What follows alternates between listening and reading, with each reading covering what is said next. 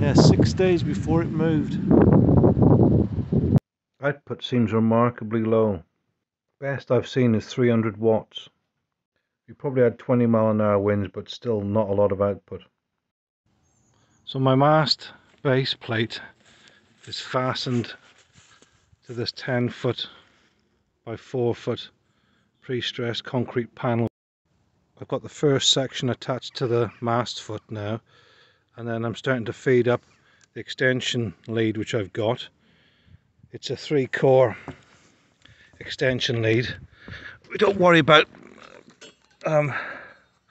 which colour is which, because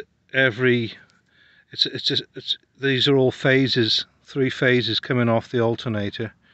So they go to the rectifier, which then makes it to DC, so we don't worry about what colour these are, but they've all got to be equal size because each one has to carry equal current.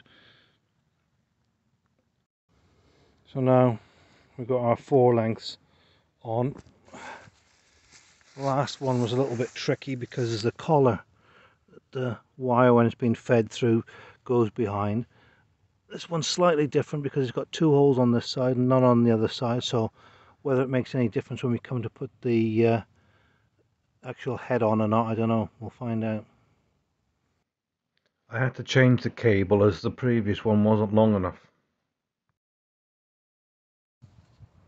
So the strain relief for the cable is to put a twist in it and then put a piece of black, or sort of 3/4 inch pipe, and push that down into the tube so that the cable then is stopped from pulling on itself. So the black pipe is a wedge with a cable looped around it, which is the strain relief.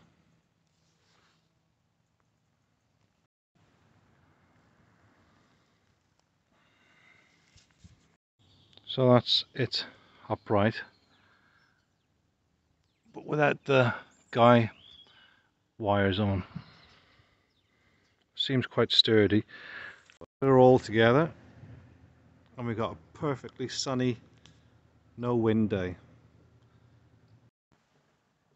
So the control box has gone on nice, powered up for the first time. Yeah, 6 days before it moved. I'm going to buy the 5-blade version of the prop because it's a low wind situation.